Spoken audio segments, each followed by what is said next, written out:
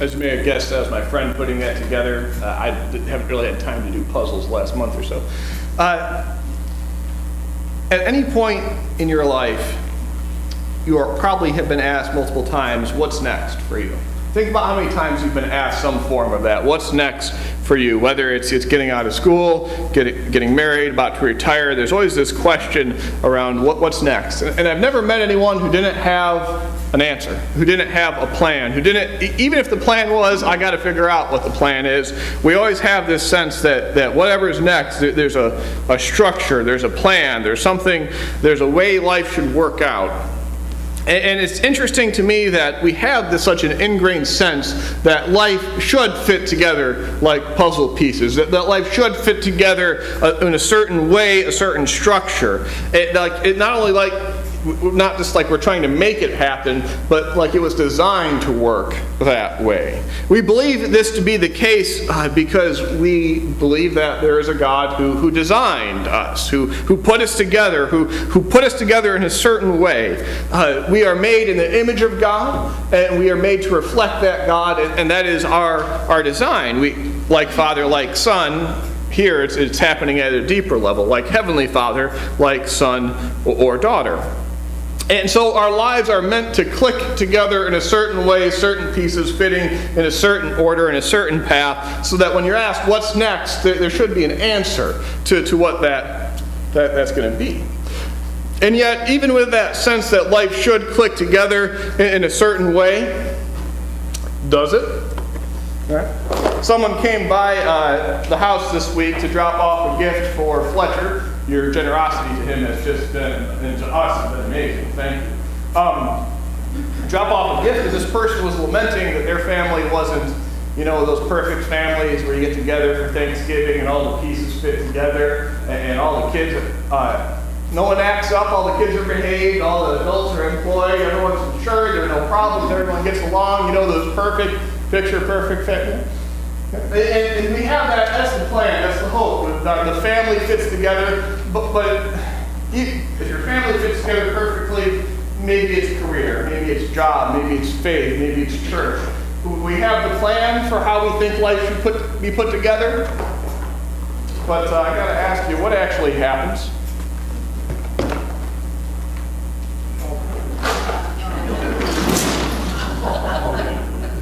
I'll pick it up, I promise.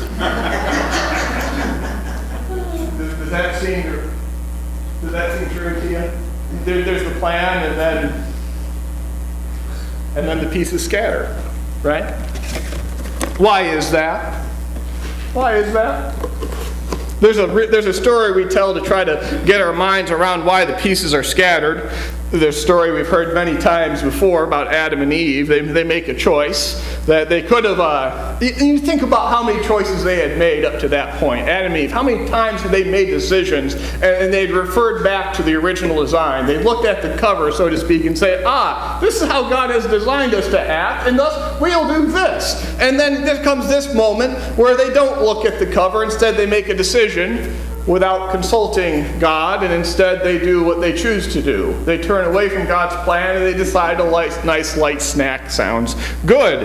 And we have never been the same since. The original human problem seems to be that we have turned away from God, from God's plan, and the pieces just don't lock together anymore. They don't snap and fit, and we have the sense that there should be a structure and a plan and a design to our life, and then life happens and we go, that is not what I expected.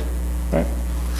Well, Advent begins today, first Sunday of the new church year, and what we are celebrating during Advent is the beginning of a new plan, a new beginning, a new approach. We read how the problem began in Genesis. We read how the problem begins to be solved, how the pieces begin to be put back together. In Luke, in the beginning of the Gospels, we read about John the Baptist being born, and he's going to show up and start hollering out to people to pay attention. The pieces are going to all start coming together, and the last piece is about to show up, and it's all going to click, and you're going to want to be paying attention to this. Now, it took a while to prepare the way. It took a while to get all the pieces together. First, God had to call Abraham out of Ur and make him a father of many nations. It takes a while to go from one dude to many nations. That's not a short process. After that, you had Joseph who shows up, and he had to save his family from famine and then forgive them. And so 2 more pieces of the puzzle show up: food and forgiveness. I'm going to see those a lot in how God works. Then we have Moses, who has to show up, and he has to spend a long time in the wilderness training how to survive in the wilderness, so that then he can lead the people into the wilderness out of Egypt and get them away from everyone else, so that they can go to Mount Sinai and begin to learn what it's like to be God's people. Not anyone else, not like any other people or any other situation. They are there in the wilderness so they can learn to be God's people. It takes a while to teach that. After this, David has to spend many seasons tending sheep. I've got to confess, I've never tended livestock. I'm not sure it would be a good time. I'm sure it would get boring after a while.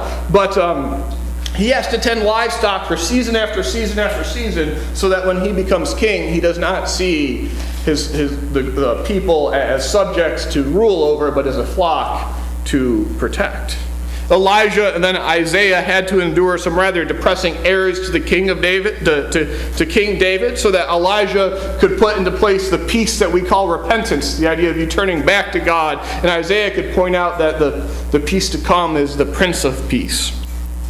Without all of these pieces, without God doing all of these things and bringing up the nation of Israel and bringing up all the leaders and the prophets, without God doing all of these things, we wouldn't be able to make sense of the New Testament. Without all of these pieces, the last piece that shows up, Jesus, well, you wouldn't have all the other surrounding things, right? So you ever wonder why it took so long to get from Adam and Eve to Jesus? Why did it take so long? Well, God had to put in place all of these pieces so that the puzzle was ready for this.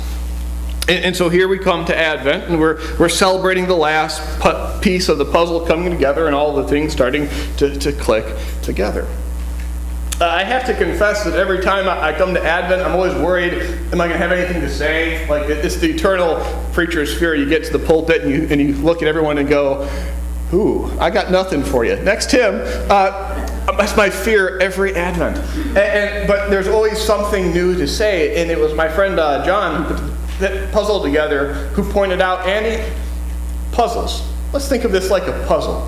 And it got us clicking and thinking. And you know, it does ask some interesting questions when you start thinking about Advent as a puzzle. And questions like, do we see ourselves as something bigger? Do we see ourselves as one piece in this bigger puzzle? Do we understand that our lives are all meant to be put together in a certain way, connected to each other, resembling Jesus, following Jesus? Or do we think that we are in charge of our own lives, that we make the decisions, that we make the calls, that we are self-made men and women, right? We are captains of our fate. We are the ones in charge. Do we trust that even if we cannot see all the pieces that God does, do we believe that God has the cover to the puzzle, and that by allowing ourselves to be guided by the life of Christ, that's what pulls our lives together in a way that makes sense? To try to put as fine a point of this as possible, how often do we pray, thy will be done, not mine, as Jesus does in Gethsemane? I think about this because that's what I do often when I'm asked to meet people. Like when I meet someone in the hospital or I meet someone in a crisis, I mean, we sit down and we pray, not our will, but thy will be done. When we're seeking to do God's will. And then looking at this idea of the puzzle and how does our life fit together, and how does Sunday, what I say on Sunday interact and shape what I do on Monday and Thursday and Saturday night. I have to confess that I don't always pray that prayer myself that I pray with you.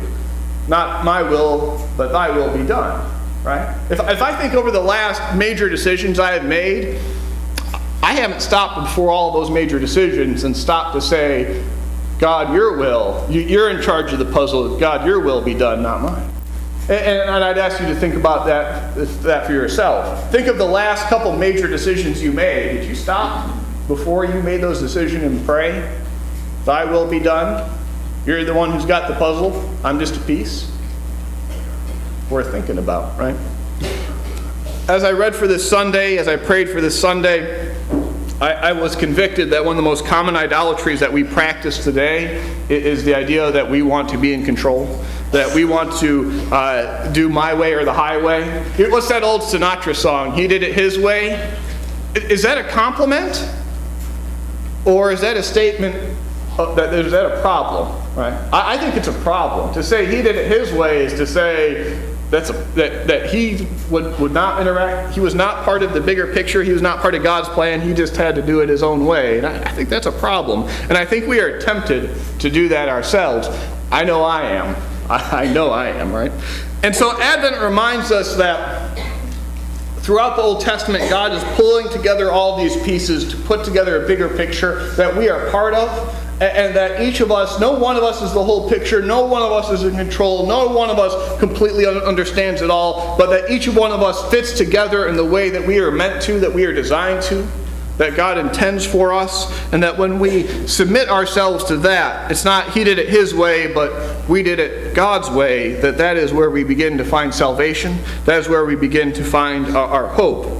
For in Advent, this is how we're seeing how God's going to work, gathering pieces from afar, putting them together in unexpected ways to build a way for us to find forgiveness and salvation. I look forward to the coming month because I'm looking forward to the way that we're going to use this idea of puzzles and how do we fit together the pieces of our lives according to God's plan so that we don't look like that. Amen.